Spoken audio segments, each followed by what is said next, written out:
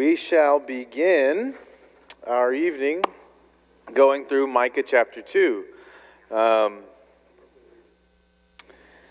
You'll notice on the packets back there, if you didn't grab one, I'd recommend you grab one. Not necessarily because a copy of my notes are in there. Jim asked if I would scan those out and just give them to you, and that's actually, I don't really have teaching notes as much as we're just going to walk through this anyway, so that'll be helpful to kind of have all that stuff in front of you. But the far more valuable thing is this little diagram. I didn't draw it, I wish I did. This is just a really helpful visual representation of the book of Micah and of how it's arranged, how this part connects to that part, and what the overarching story is.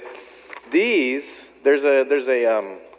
a guy, I can't remember his name, Tim Mackey, I think, up in the Pacific Northwest, who draws these, and he's now completed his project. It's called the Bible Project. Took him years to do, but he's drawn one for every book of the Bible.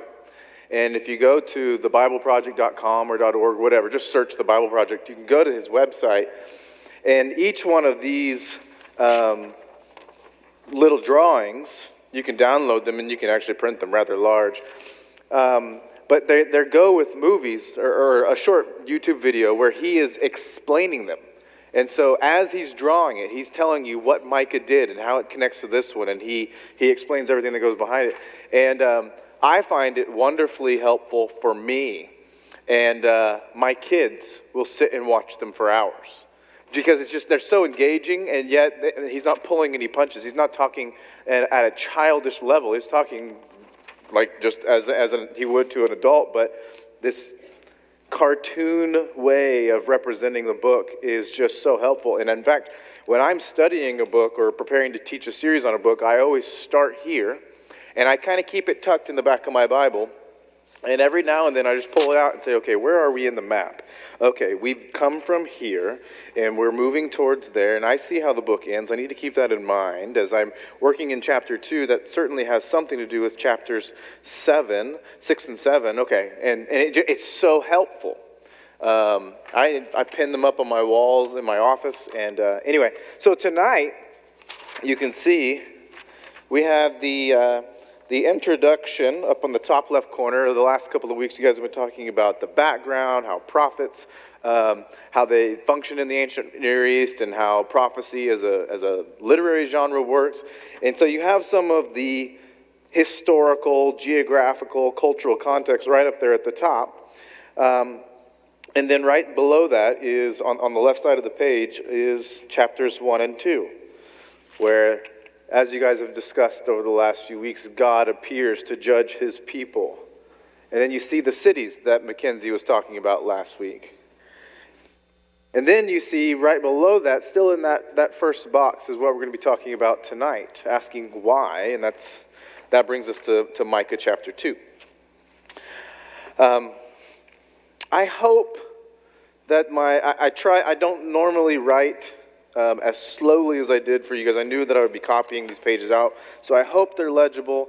If there's something that I'm referencing and we're not finding it, just raise your hand. This can be very interactive, and I want to make sure that this is helpful. So in Micah chapter 2, there's 3 sections, and it's not 3 distinct sections. It's 3 very tightly connected, interconnected sections, and we're still in the part of the book, the early part of the book of prophecy, where Micah is explaining what is wrong. And he's making accusations, and he's making condemnations, and he's pronouncing judgments. And here we have 2 more sets of people that he is prophesying against. And then we have this beautiful, hopeful 3rd section. And so that's what we're going to be walking through tonight. St. Augustine is certainly one of the most famous theologians who have ever walked the earth. 4th century, North Africa, did a whole lot of, just produced and produced and produced. If you ever hear someone describe Calvinism as a way of thinking, or Reformed theology as a way of thinking, that is a rebranded Augustinianism. St. Augustine is the father of that entire line of thinking. So a very important figure in the church's theological development in the early 3rd and 4th centuries. But, so he wrote like his Confessions, where he's talking about working through his own sins, but his big book is The City of God. And he's talking about, it's this very thinly veiled, he's not even trying to hide the illusions. There's the city of God, and then there's the city of man, or the city of the earth. And he just talks about the complexity of living inside the territory of one while being a citizen of the other. And he talks about how attractive the city of man is. But it's just founded on totally different principles. And to live like a citizen of this lower city, when you're actually a citizen of the city of heaven, is it's just egregious in his mind. And here's one short quote from the book. He says, 2 cities have been formed by 2 loves. The earthly by the love of self, even to the point of contempt of God. The heavenly city by the love of God, even to the point of contempt of self. And he's just saying that the two don't mix. It's this beautiful book. And what we have here in Micah 2 is we have Micah's audience is supposed to belong to the heavenly city. And yet they're acting as citizens of the earthly city. And that's a big problem for him.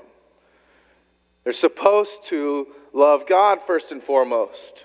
And in so doing, deny themselves. And what we see is that they love themselves so much to the point that they are abusing their fellow humanity.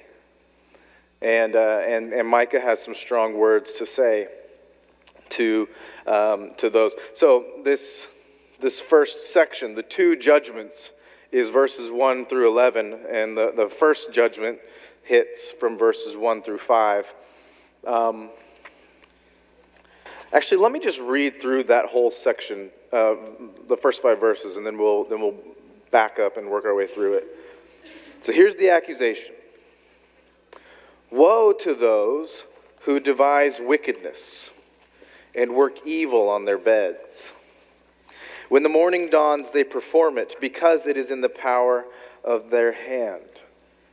They covet fields and seize them, and houses and take them away. They oppress a man in his house, a man in his inheritance. Therefore, thus says the Lord, behold, against this family I am devising disaster, from which you cannot remove your necks, and you shall not walk haughtily, for it will be a time of disaster. In that day they shall take up a taunt song against you, and moan bitterly, and say, we are utterly ruined. He changes the portion of my people, how he removes it from me. To an apostate he allots our fields. Therefore you will have none to cast the line by lot in the assembly of the Lord. So we immediately see this picture of there's some wickedness taking place. And we can look a little closer and understand what that wickedness entailed, though it's explained again later in the chapter. And it looks like there's going to be a response on the part of the Lord. So the accusation begins with, woe to those who devise wickedness. And I just wrote out to the side of that, because I'm still working through it. Who is this? Who is it that devises wickedness? We need more information. And then I just started to put brackets around the things that they were doing that apparently are wicked. And so they devise wickedness and they work evil on their beds. What does that mean? You have this contrast, because you'll see when the morning dawns right thereafter, you have this contrast of evil flourishes in darkness. It flourishes in the night. In fact, in Jewish tradition, they would hold courts, like legal proceedings, first thing in the morning. You know this from Jesus' crucifixion, right?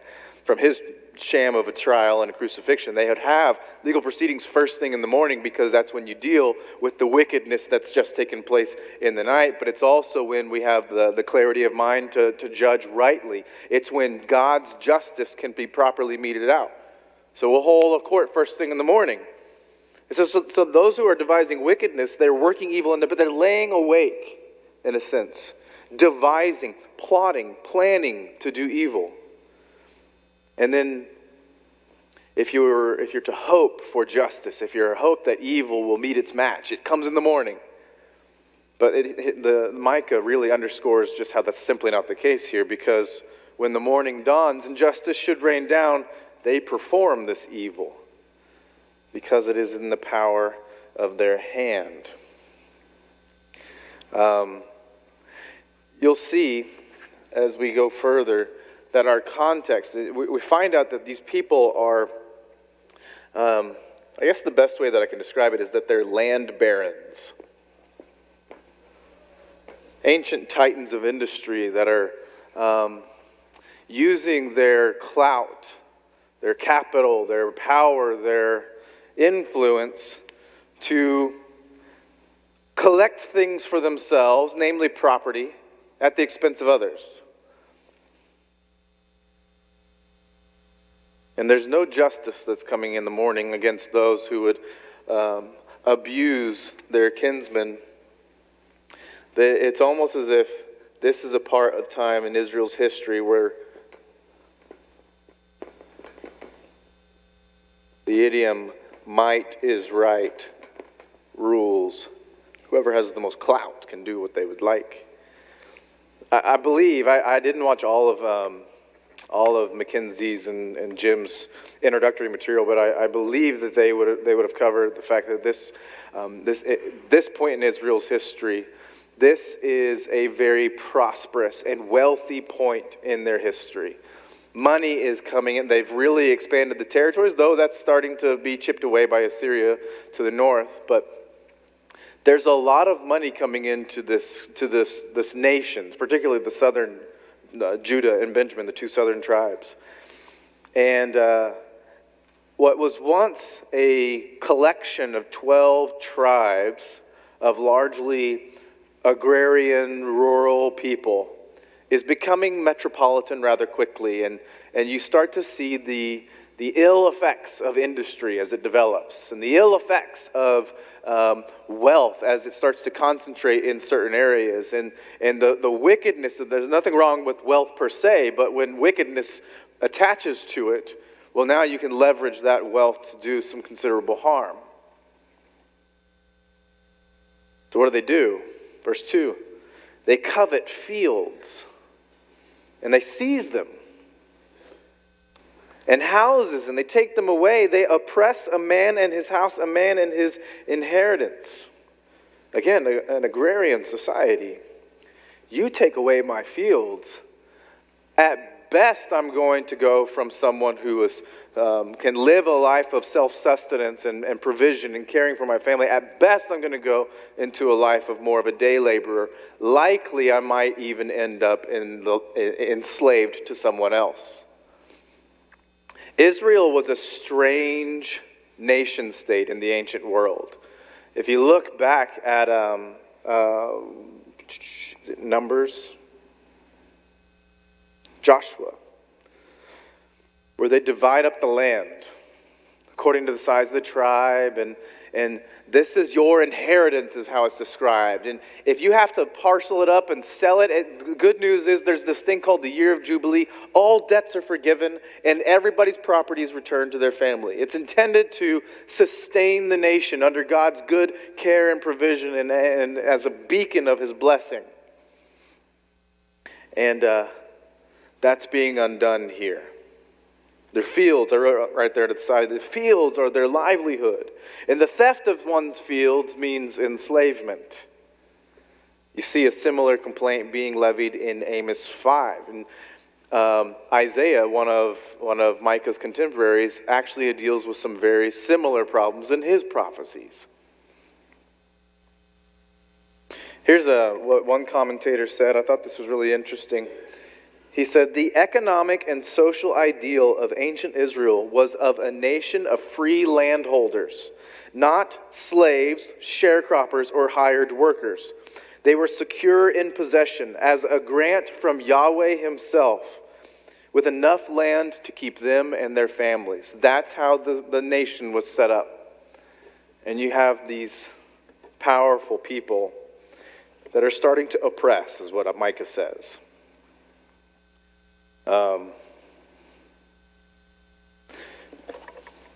It sounds very similar, in fact, to Isaiah 5.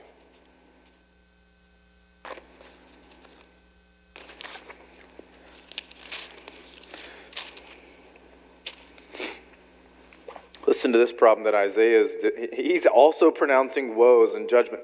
This is Isaiah 5, verses 8 through 10. He says, "Woe to those who join house to house, who add field to field." In a sense, where my field comes up against Paul's field, I'm just going to kind of move my fence.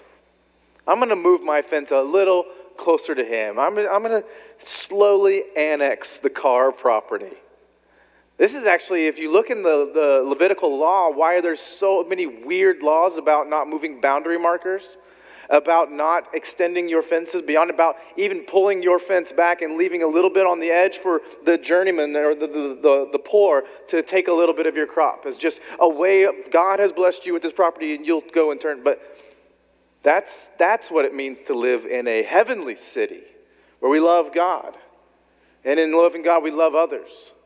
But we're seeing the earthly city take root, where we love ourselves chiefly and often at the expense of others. Isaiah says, "Woe to those who join house to house and add field to field until there is no more room. And you are made to dwell alone in the midst of the land. The Lord of hosts has sworn in my hearing.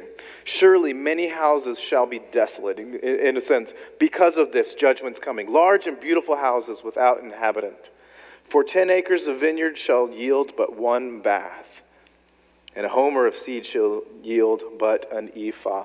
In other words, when you operate in this wicked way, the one who sends the rain, who grows the crops, who makes the sun shine, is no longer going to bless your fields.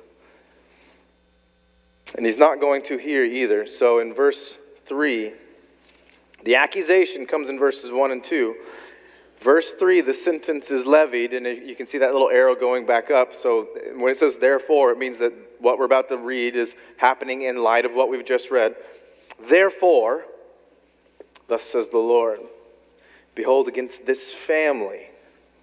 And that's a strange choice of words, because there's no indication that this is like one family. But it seems as though the society is corrupt to the point that the family of Israel is going to have to pay some consequences. "Against this family, I am devising disaster." You can see that circle, "I'm devising disaster." It goes back up to devising wickedness up front. It's amazing how when you want to pull one over on God, you're just not going to outdo him. "Woe to those who devise wickedness." And just a few short verses later, the Lord says, "I can devise a pretty good disaster myself if you want to play the game." There's a presumptuousness to those who would mock the Lord in such a brazen, self-centered, and oppressive way. "I'm devising disaster from which you cannot remove your necks." That judgment is certain. "And you shall not walk haughtily. Their pride will be shattered." "For," another connecting word, so this is explaining what that judgment, "it will be a time of disaster. In that day they shall take up a taunt song against you and moan bitterly and say," so this is Assyria, and you can write even Babylon there. It'll be Assyria chipping away for quite some time. And then with some reform from the south, they will be spared for another 100 plus years before in 587, 586, Babylon comes and levels Jerusalem. But here's they're singing a bit of a funeral song, but it's mocking. I wish we could, I want to make a Bible translation that, I love Old Testament quotes being in bold. There's certain Bible translations that have that, the Christian Standard Bible. I love that they do that. I can see where it's talking about the Old Testament. I don't know if we need to do green text or something, but where it's sarcastic language and I'm just not catching the tone, I wish that I would do that here, because this is a very sarcastic little song where Assyria, Babylon, they moan bitterly. "Oh, we are utterly ruined. He changes the portion of my people, how he removes it from me. To the apostate he allots our fields." That's the enemy singing that song. That's the apostate singing that song. we feel so bad for you, Israel. They gave your property to the evil people. Ha. That's the tone here. And, further up there by verse 4, I just wrote, go compare to Matthew 26. We have this little line that he who lives by the sword shall die by the sword. Those who plot wickedness, who plot disaster against other people, it's not shocking to me when the Lord returns the disaster on them. And their enemies mock them. And then you have this conclusion in verse 5. Therefore, so in light of everything we've seen thus far, you will have none to cast the line by lot in the assembly of the Lord. Translation, after Assyria, Babylon does their thing. And is this a little glimmer of hope? It's like there's going to be a time where we redivide the land, where we sort all this out again. So for the remnant, for the elect, there is hope. And for the wicked ones, for the ones who mistreat everyone, he says, and we're not going to even consult you. You don't get any. If I were to have like a New Testament sound to that, it would be like, and you've already received your reward. So we have these powerful people of industry or clout, political office, even the priesthood. There's a very corrupt society. And you have this idea that, okay, you're mistreating everyone, you're going to be punished. But he continues in verse 6. This is a new group of people.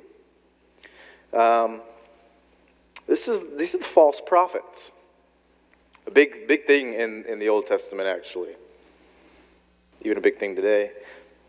Verse 6. Micah's quoting what they say.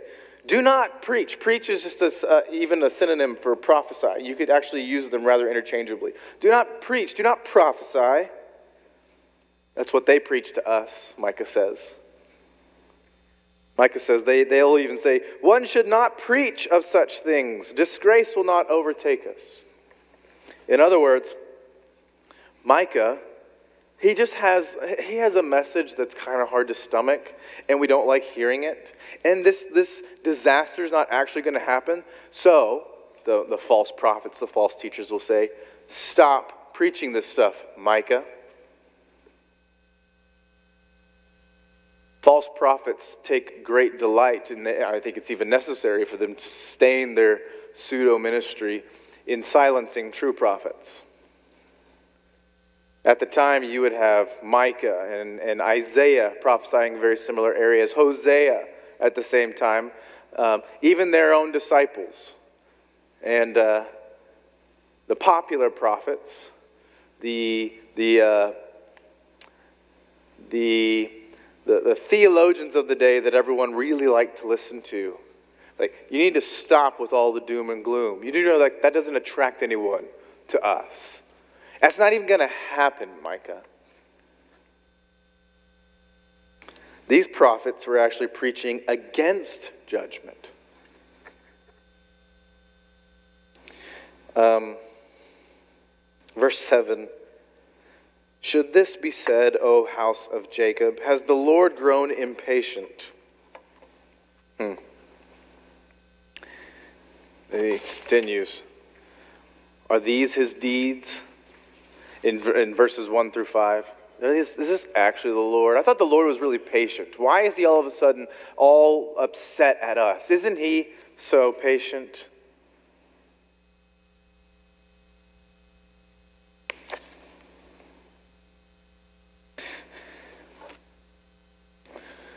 False prophets had a rough go in the Old Testament, and at least eventually. But in the meantime, they made it hard on everybody else, particularly those who did know the Lord and spoke his truths with great conviction.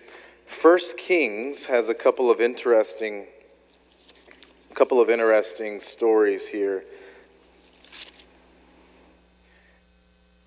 with Elijah and Ahab, and even run-ins between Elijah and Jezebel, who really did not like Elijah's prophecies and wanted him dead.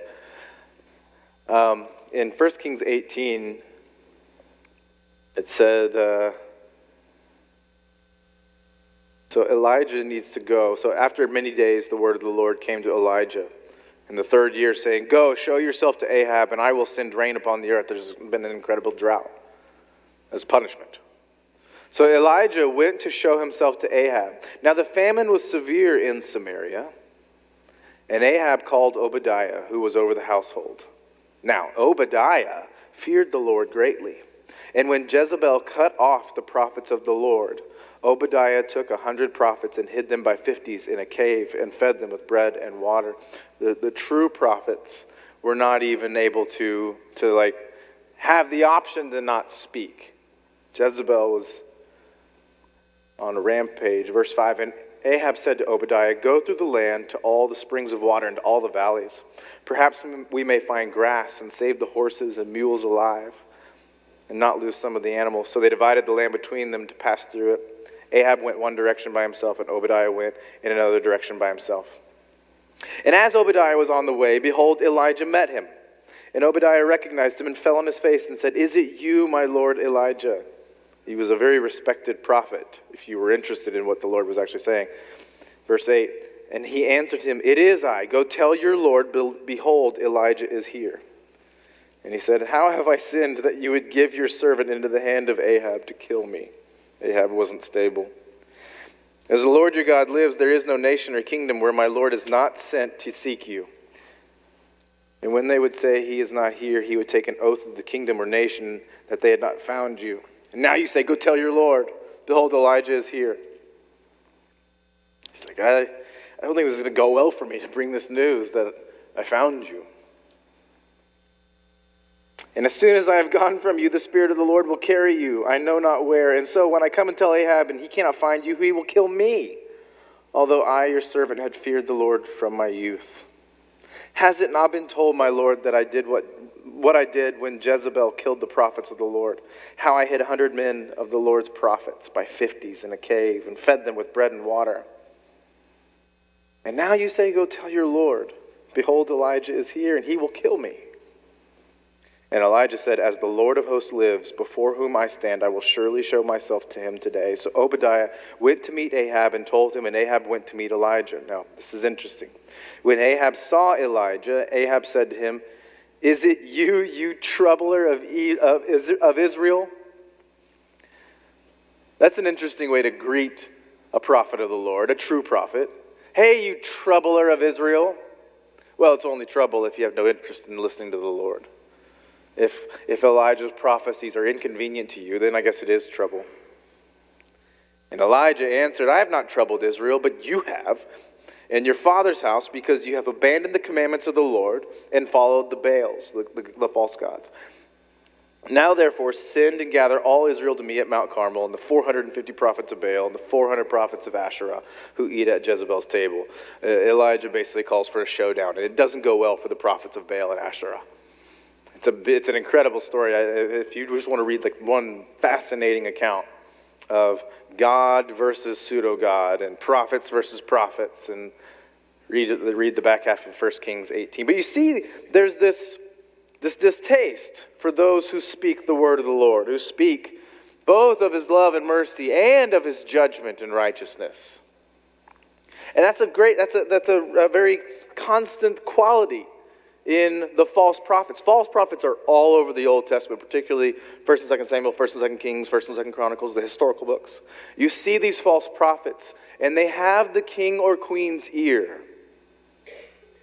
But it's just because they say things that tickle those ears. They don't say hard things. That's why they're popular. And the real messengers from the Lord have a difficult go. In 1 Kings 22, you have this other prophet, Micaiah.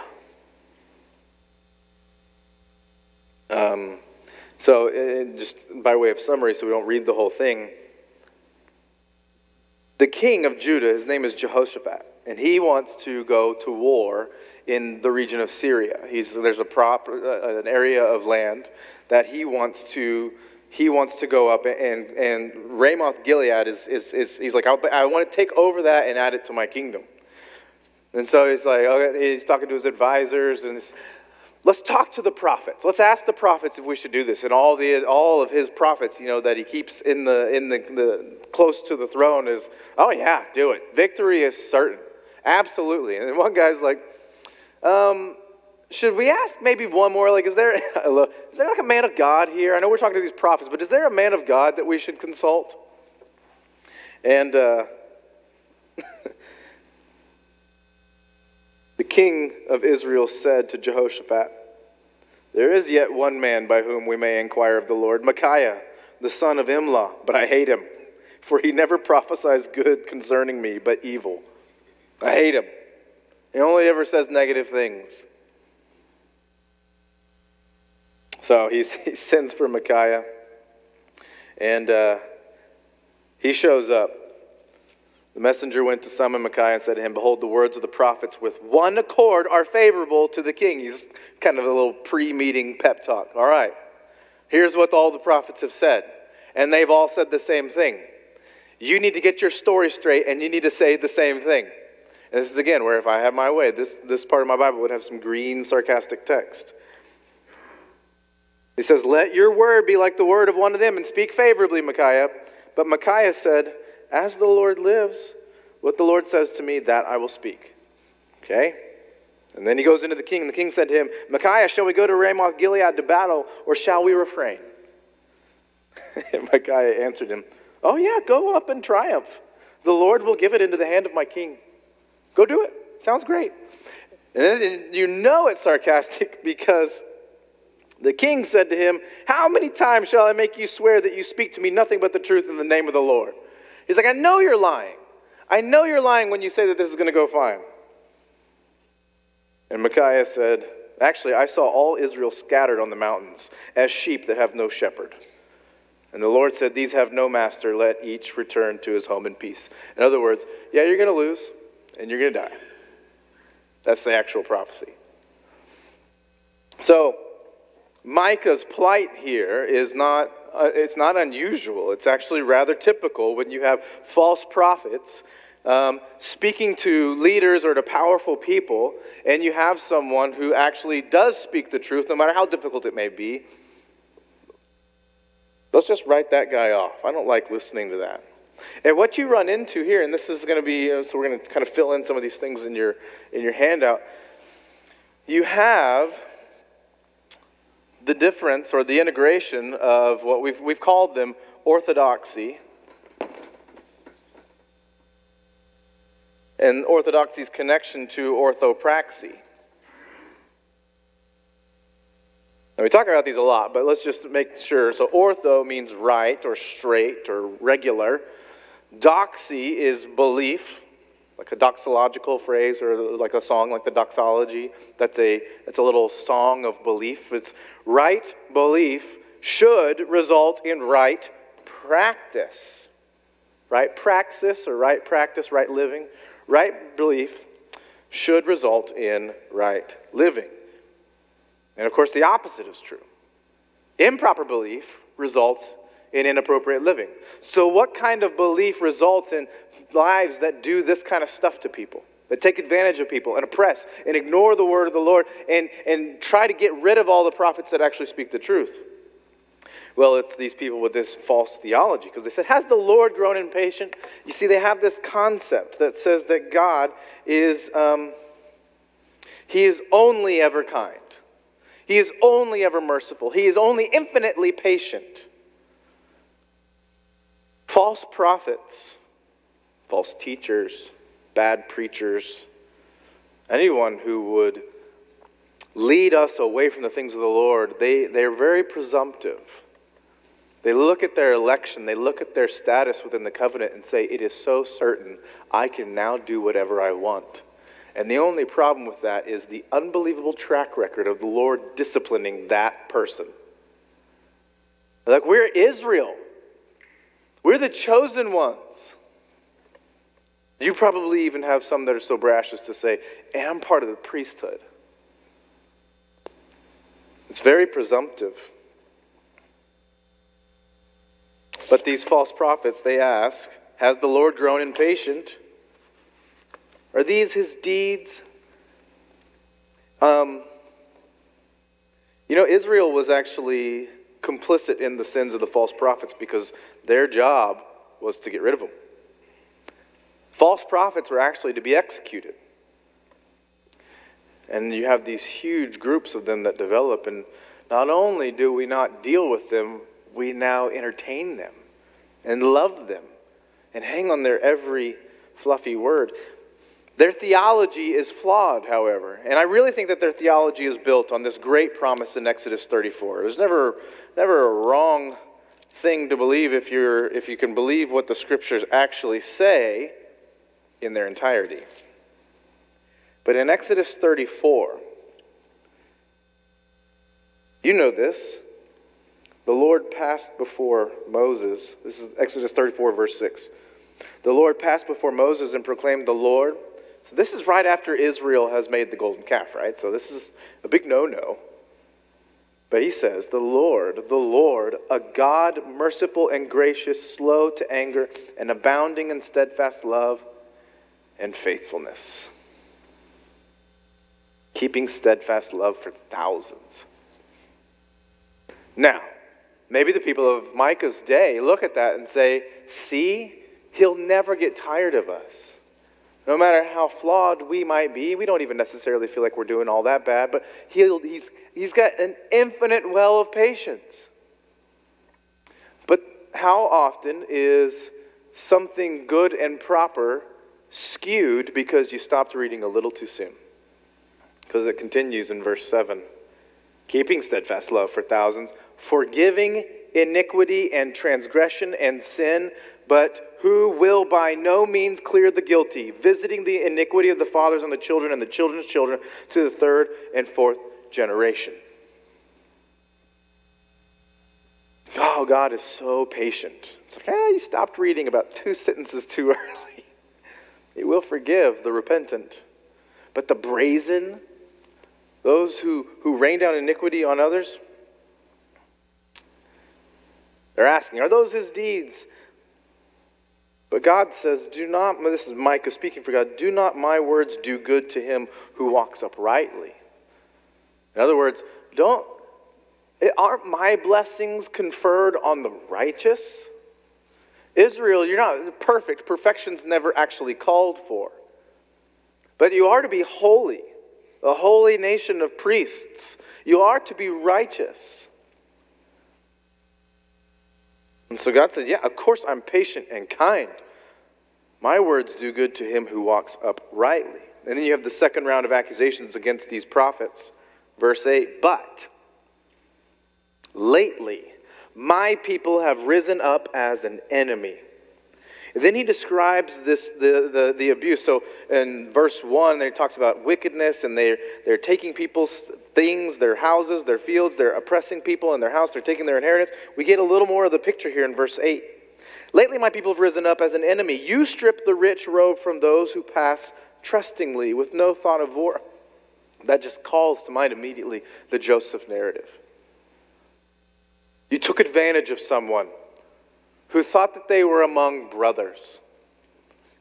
He says, with no thought of war, who would walk through Jerusalem thinking they have to watch out from these other Jewish people, these other followers of God, Yahweh worshipers? Why do I have to protect myself here? This is home. You have to imagine Joseph had a similar thought running through his mind as his brothers take his coat and throw him in a well. That's what you're doing here. You're taking advantage of people. The powerful are preying on the defenseless. And then it gets even worse. The women of my people you drive out from their delightful houses. From their young children you take away my splendor forever. Then the judgment is levied. Through Micah, God says, arise and go. Translate that. Get out of here. My blessing to you was the nation. My blessing to you was the land. My blessing was security, peace, in one of the most treasured locations in the world at that time. International trade routes, armies wanted to march through there. It's like the perfect location, and I gave it to you. And you have abused people, and now I'm taking it away. Get out. It says, for this is no place to rest. They've been sentenced. Exile is the name of the game. They've broken the covenant, and he said, you will no longer find rest and peace here. And I just kind of drew a circle around that and then a line over. Where do you find rest and peace? In your home. You've taken other people's homes. I find rest and peace when I have my land and it's well cared for. You've taken other people's land. I find rest and peace in the temple. I'm about to level that temple. Those who live by the sword die by the sword, it seems. Because of uncleanness that destroys with a grievous destruction. That's a fascinating choice of words on the Lord's behalf. Uncleanness. That is ritual defilement. That is, you are unfit to be in my presence. Think of the Levitical code and how often cleanliness is a thing. And how often it forces one to, at least for a time, be removed from the presence of God. You can't go into the tabernacle. You cannot go into places of prayer. You have to deal with your lack of holiness, your uncleanness. It just says how perfect God is. And he says, what you guys have done has made you unclean. You are ritually impure. You are no longer fit to be in my presence, and that very fact will destroy you.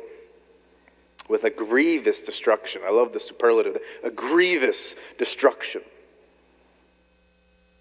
And then Micah says, what kind of prophets would flourish in a place like this? He says, if a man should go about and utter wind and lies, saying nice things, I will preach to you of wine and strong drink.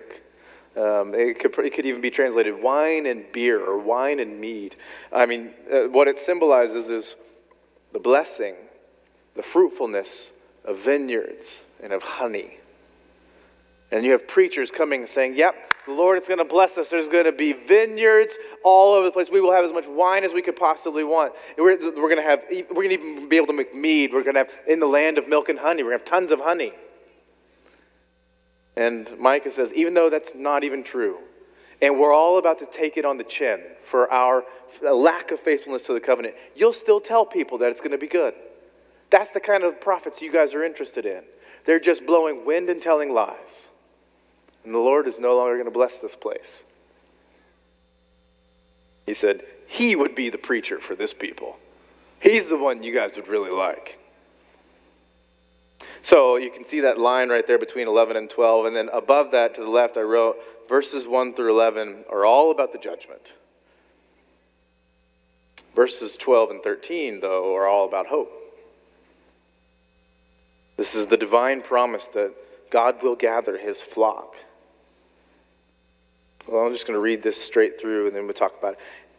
I will surely, this is verse 12, I will surely assemble all of you, O Jacob. I will gather the remnant of Israel. I will set them together like sheep in a fold, like a flock in its pasture, a noisy multitude of men. He who opens the breach goes up before them. They break through and pass the gate, going out by it. And then it ends, their king passes on before them, the Lord at their head. So judgment's coming. However, there is a glimmer of hope. And so you can group verse 12 and then just under the idea that Yahweh is going to gather in his people. And then in verse 13 it says that Yahweh is going to deliver his people. It's like God goes and the faithful, the remnant, he gathers back into Jerusalem. And then problem still isn't dealt with. And in verse 13, it seems as though he's going to take them and he's going to deliver them, leading the charge. This shepherd language is a very important type of language in the Old Testament, particularly in the prophetic books. Isaiah 40, verse 11, puts it this way. Just look at how similar all this language is.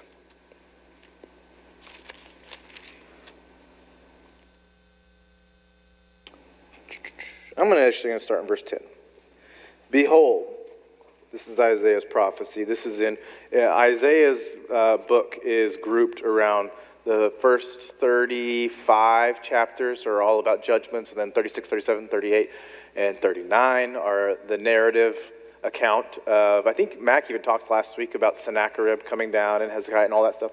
And then chapters 40 through the end, 66, are all about the future glory that's to come and all about the deliverance that's to come. So we're just now into that section in chapter 40 here.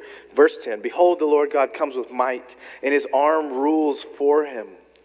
Behold, his reward is with him, and his recompense before him. He will tend his flock like a shepherd. He will gather the lambs in his arms. He will carry them in his bosom and gently lead those that are with young. This is a popular image for describing God here in the Old Testament. And if you flip over to Jeremiah 31, the great New Covenant chapter of Jeremiah's prophecies.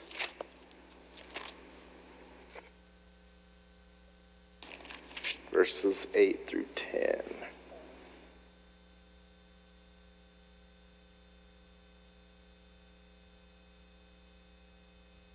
Behold, I will bring them from the north country and gather them from the farthest parts of the earth. So his people have been scattered.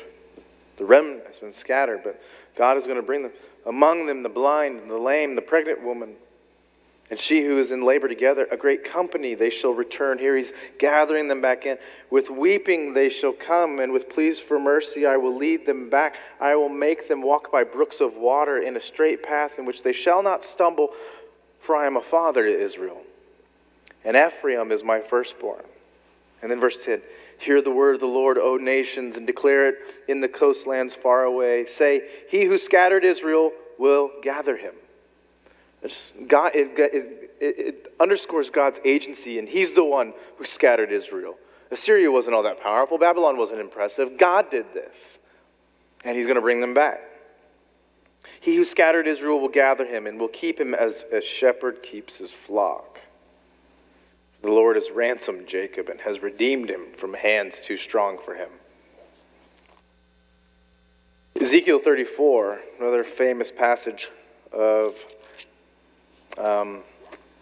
God functioning as a shepherd. In Ezekiel 34, it's very similar to this, although the problem aren't land barons. The problem are actually the leaders of the nation. And God says, you guys have been terrible shepherds for my people. You've devoured them. You've abused my people. You are awful shepherds. And he doesn't say, I need better shepherds. He says, I will shepherd them. Where are we going to? We're going to verse 11. For thus says the Lord God, behold, I myself will search for my sheep and will seek them out. As a shepherd seeks out his flock when he is among his sheep that have been scattered, so will I seek out my sheep, and I will rescue them from all places where they have been scattered on a day of clouds and thick darkness.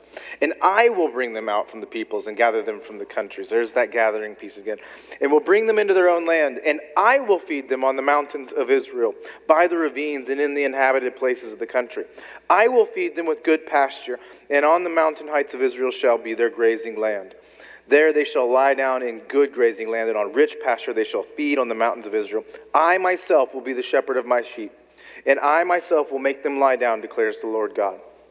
I will seek the lost, and I will bring back the strayed, and I will bind up the injured, and I will strengthen the weak, and the fat and the strong I will destroy.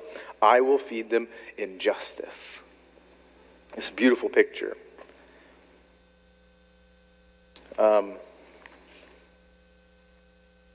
I encourage you to go look at Psalm 78 at some point, but given the goodness of that Ezekiel 34 reference on God coming as the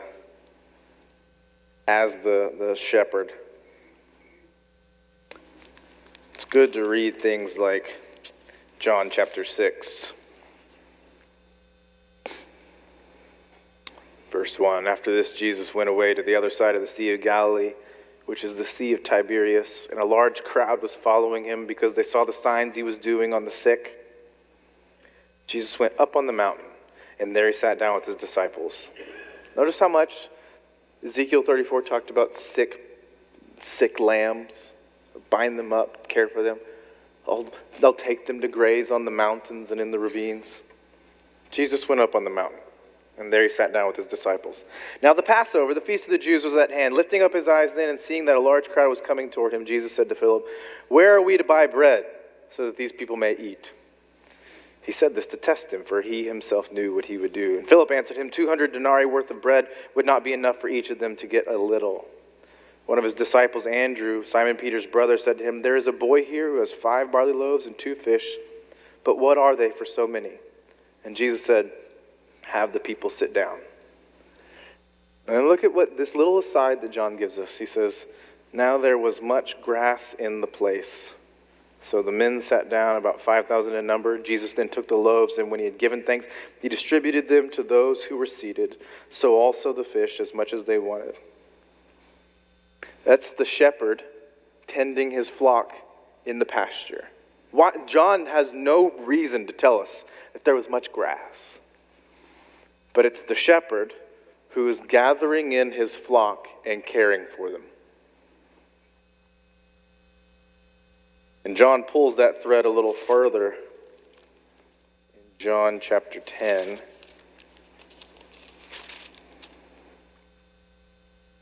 Truly, truly, I say to you, he who does not enter the sheepfold by the door, but climbs in by another way, that man is a thief and a robber. But he who enters by the door is the shepherd of the sheep, talking about himself. To him the gatekeeper opens, the sheep hear his voice, and he calls his own sheep by name and leads them out. And when he has brought out all his own, he goes before them. Verse 13 of Micah 2, he who opens the breach goes up before them.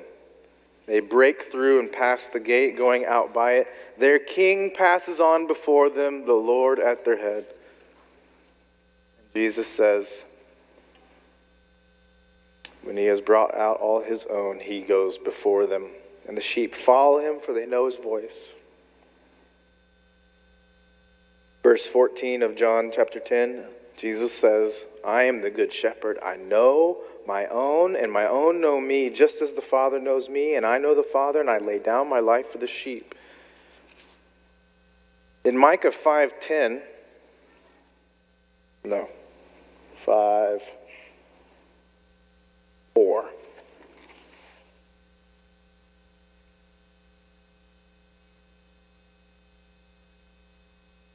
Micah tells us about something special coming from Bethlehem.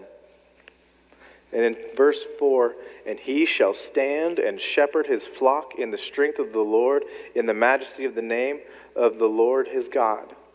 And they shall dwell secure, for now he shall be great to the ends of the earth, and he shall be their peace.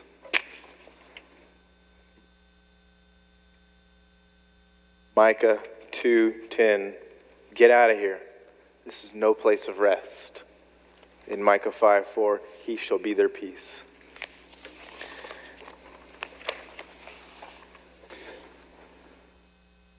You have the shepherd language, you have the leadership or the military language. It's like this new Exodus is actually going to happen. In our few remaining minutes, I'll give you some other themes actually, just to make sure you can fill out your notes. So, you have the interplay of these things. They don't, right belief and right practice or living, they go hand in hand. You can't do one without the other, or the one is foolishness at best.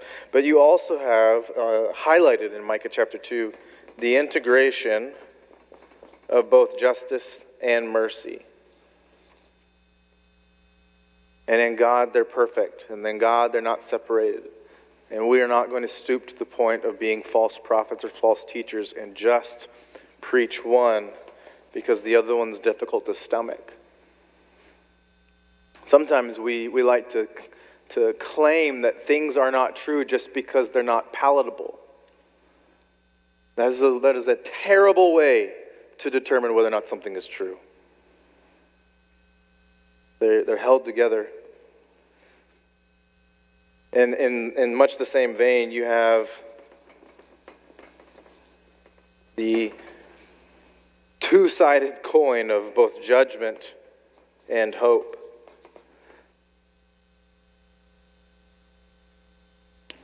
So, what are some take-homes, some contemporary significance? They're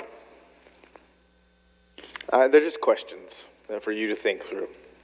First one is this. What false beliefs, or more likely, half-truths, do I believe? And why? I would think through, as you're working your way through Scripture and your time in the Word, what do you just want to brush aside? What is I just can't deal with that. If that's true, it can't be true because I just can't deal with that. Why?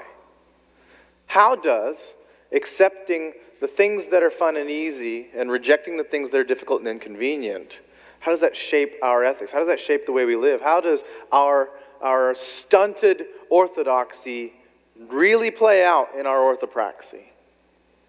2, who do you and I most like listening to? Who are our preferred prophets today? And then why do we like listening to them?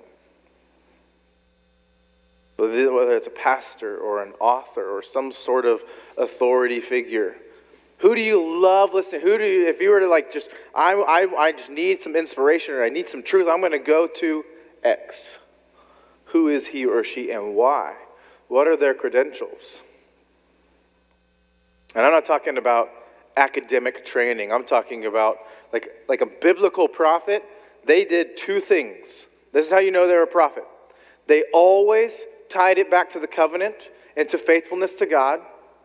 And 2, if they predicted anything, it came true. And if it doesn't, kill them. Those are the 2 qualities of a good prophet in the Bible. I don't know how many of you have someone who's making predictions in your life. But we can definitely work with that first one.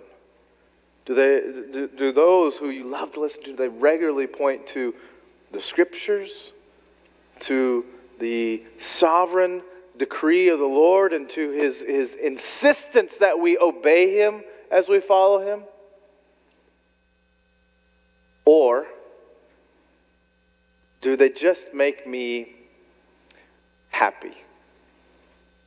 Is it always kind of just a message of warm and fuzziness that I really enjoy listening to? And I feel better.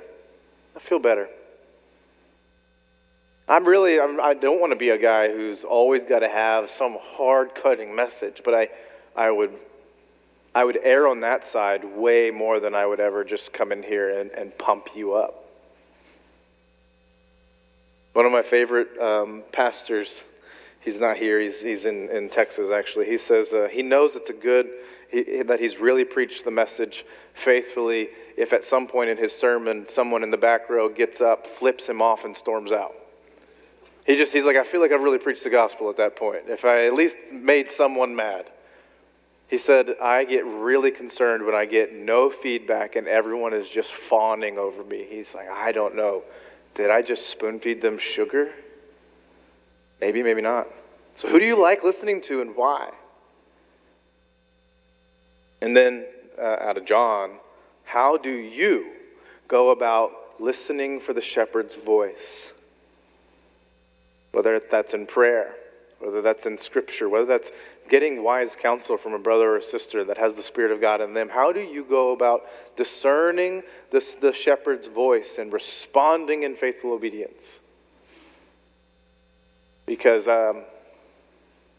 while Micah is fighting from kind of the underbelly of society, he is in no privileged position. He's certainly going to be subject to many of the same abuses that he sees his fellow countrymen falling to. But he doesn't see, because he's a citizen of the heavenly city, he doesn't see the trappings of the earthly city as all that glamorous or attractive. And I hope that that's true for me. And I hope that when it's not, I have good people around me to call me on it. I have true prophets, true teachers that are interested in my holiness more than my happiness. I think holiness actually produces happiness over the long term. Maybe not in the short run, though. But I don't want to be happy and not be holy, so difficult truths are worth dealing with. And Micah 2 shows us some of how that's done. Let me pray, and we will be done tonight. Father, we are grateful for the words of your prophets. We're grateful that in them we see a devotion that is inspiring. In them we see a tenacity for the things that you care about that moves me to be the same. In them we see that though they are often scared, you sustain them. I don't even want to call them brave. They're just trusting. You sustain them. Teach us to love your words like that. Teach us to follow you like that, even when the cost is very high. We are grateful. We trust you. And as citizens of the heavenly kingdom, the heavenly city, we believe that you will sustain us to the end. In the name of the Father, Son, and Holy Spirit, amen.